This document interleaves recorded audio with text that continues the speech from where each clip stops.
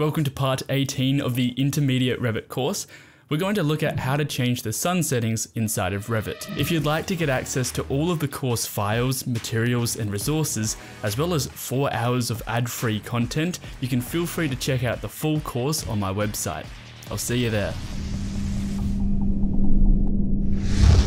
So what I'm going to do is change the actual sun settings in Revit. And to do that, I'm going to come down to the bottom here and click on Sun Settings. This is going to bring up the sun settings for the Revit model, which is also then going to adjust it inside of Enscape. What we want to do is set this to a solar study as a still, and we want to choose a specific location for the site. So if we click the 3 dots here, I'm going to make this where the site actually is, and you can geolocate it.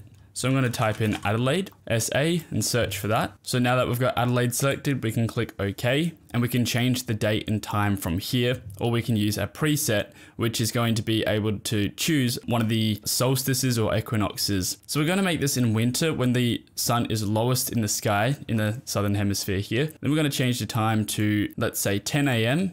And we can have a look at what this looks like in our Enscape render. And this might take a little bit to update, but I'll click OK. There we go. So it's now moved the sun location. At the moment, this site was in Canberra, where the sun is in a completely different location in the sky than to Adelaide. So now what we can do is, again, change the time inside of Enscape if we wanted to. So we could have something like this where the sun's on the back wall, or we could move it forward a little bit and then it gets more overexposed again. In the next lesson, we're going to complete the final Enscape rendering, and we're going to be changing and adding a skybox and some final details like lighting. If you'd like to get access to all of the course files, materials, and resources, as well as 4 hours of ad-free content, you can feel free to check out the full course on my website.